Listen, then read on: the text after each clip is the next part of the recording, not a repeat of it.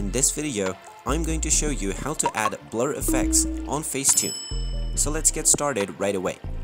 First of all, just go ahead and open up the Facetune application, and once you are logged into your account, you can tap on the galleries icon at the top left corner to select your photo. Now just go ahead and tap on your desired photo to start editing. Now you will find various different edit options at the bottom tab. If you scroll all the way to the right, you will be able to find defocus. So just go ahead and tap on it, and now this will first detect your character. You can try auto defocus by tapping on the auto function to blur the background of your photo. The try option will automatically blur the background, or you can use the defocus and then use the slider to adjust the blur level. After achieving your desired blur effect, you can tap on the tick mark at the bottom right corner, and this will save your changes. And there you have it. That is how easy it is to use the blur feature on Facetune.